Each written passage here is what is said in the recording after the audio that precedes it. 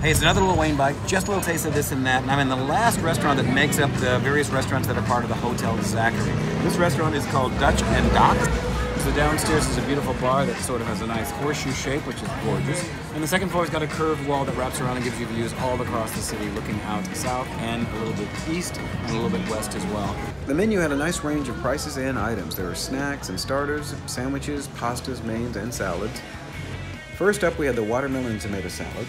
We followed that with the crab and corn fritters. And then I had the steak sandwich. My buddy Steve had the pan-fried whitefish sandwich. Our favorites were definitely the watermelon salad and the steak sandwich.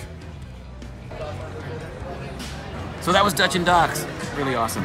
Next time you're in the area, Wrigley Field, if you come to a game, that's great. If you don't come for a game, that's even better. You probably won't be as busy. So check it out. It's right at the corner, as I said before, of Addison and Clark Street, right across from Wrigley Field.